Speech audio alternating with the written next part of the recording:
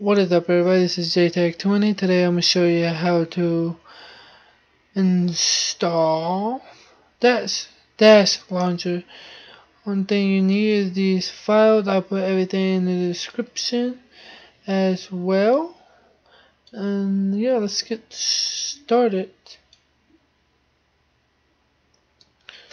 You need USB, and USB, it don't have to be configured to the Xbox, just put it on there, as you can see as I'm doing.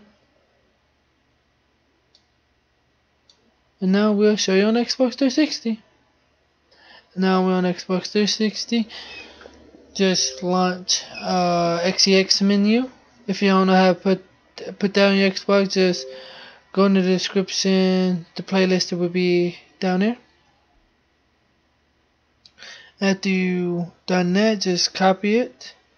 Just press X, then go to your hard drive, then press Y, then press paste.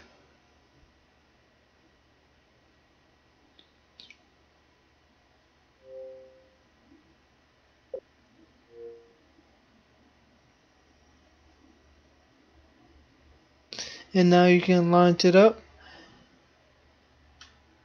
and you can see all the plugins you got and all that. I can do all that.